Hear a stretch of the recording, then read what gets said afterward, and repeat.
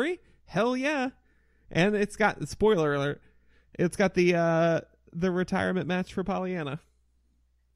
So watch it. It was very good. Well, you just spoiled it, so you know. Yep. But still watch it. It was very heartfelt. I teared up. Oh. Number 10 in the 10 count, which is appropriate because this is a story about a referee. Lil Nate Charles Robinson tore his plantar fasciitis at the very beginning of the match with AJ and Cena. And The finished man's the a match. trooper. His quote was, "What am I supposed to do? Throw the big X up for myself?" I was like, "God damn, that's amazing." Suck it up. I mean, and that's the thing that a lot of people don't realize about referees is that, you know, a lot of them are still trained just the same way that pro wrestlers are. They're just not necessarily the size that a pro wrestler is, or they sustained some kind of injury that took them out of being able to take like serious bumps, that type of thing, or they just couldn't actually talk on a microphone. Yeah. But I mean, referees are tough bastards. They really are. And, you know, one of the most fun things that I have is just whenever somebody does some fan decides to jump into the ring and decide, oh, I'm going to be cool. It is like the referee's like greatest dream because he gets to beat the living snot out of somebody. They used to. Like legit. They frown upon that these days, I hear. Oh, well. Yeah. All right. And that does it for the 10 count. 10 things you might have missed or 10 things we want to talk about that we couldn't fit anywhere else in the show. That's a fun segment. I like blowing through stuff that fast, Tom. That worked well. I'm sure our listeners would appreciate us going through most of that stuff that fast. Yeah, right. Even though I could do an hour on British wrestling myself, but I put it in here. You could, and I'd just kind of sit there and drink beer and go, I agree. You're welcome, Internet.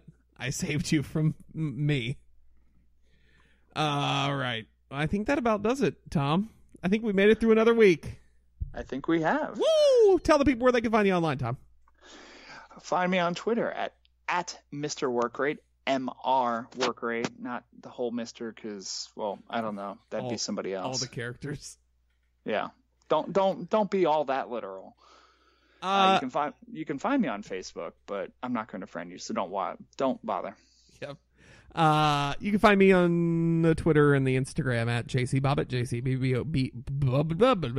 Let's try that again. You mentioned all those things like the Twitter, the Instagram, and I'm on those too, but like I never think to mention them because I never do anything on them. Tom, I'm a shameless self-promoter. Tom, this is professional wrestling, damn it. Yeah, maybe I should learn to do that. All right, let me start my shit over. Here we go. I gave you time. Thank you. I gotta get my shit in.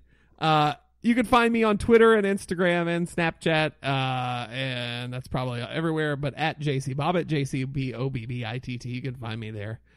You can also find me writing sunshiny things about the Carolina Hurricanes at section328.com.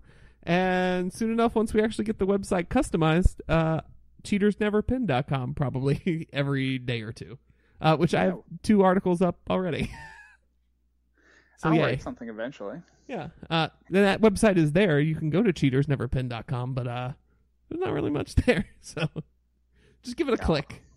I'll write something about some random like Raw show from '95, which only me and like 3 other people will appreciate. So those are the type of posts I write in general. So there you go. You can find the podcast on social medias, on Twitter and Instagram, because I don't have a Snapchat, because I don't need Seth Rollins sliding up in there while he's bored. At Cheaters Never Pin, Cheaters NVR Pin, we're on there. You can also find us on Facebook, Cheaters Never Pin. Give us a thumbs up. Give us that big blue thumbs up. I like seeing that. You can also email us if you have any thoughts at damn it, I forgot how email addresses work. cheatersneverpin@gmail.com. You can find us there too. And I think that about does it. Oh yeah, rate, review, and subscribe if you're listening to this on iTunes. Also Google Play, Stitcher, TuneIn, and Spreaker. There we go. I'm told that we're on the Google Play. I had a person subscribe and told me that he found us on the Google Play. So apparently we're on there somewhere. Fun, we are. So thanks for listening. Enjoy your weekends, fine people. It is a much more wrestling-free weekend than the last, but we'll be back next week for the go home for Elimination Chamber. Jesus H. Christ. Because with the brand split, we've got a pay-per-view practically every week now. And then, we'll find other things other than WWE to talk about next. Hey, here's an idea. If you got a topic you want Tom and I to debate, give it to me at Cheaters Never Pin, Cheaters NVR Pin on Twitter. It sounds like fun. If you've got like some, I like to look at the older stuff. So if you've got, this is fine for like, say, a write-up or something like that. If you've got like an older card that you want us to take a look at, or an old pay-per-view from like the 90s or something like that, I'd love to walk JC through some instruction about the way things used to be in the old God, times. or just find us the event, especially if you can legally obtain it. And we can watch. We can watch on the network. That's what I'm suggesting. I just didn't want to say that.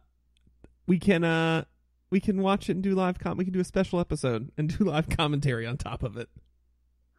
Because some of those things you just kind of have to explain to people. Yeah. It'd be fun.